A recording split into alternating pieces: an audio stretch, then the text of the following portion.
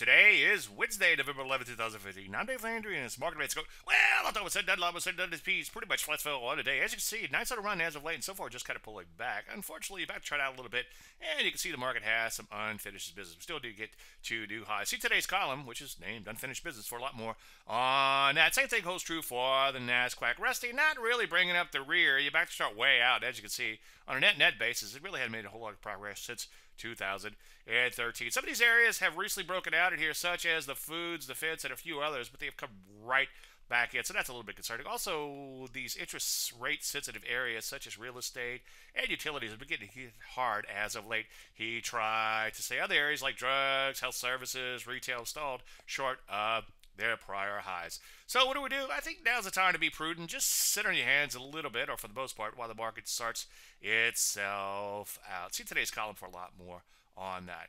Any questions? As usual, Dave at DaveLandry.com. I'm Dave Landry, and you started Market Minute.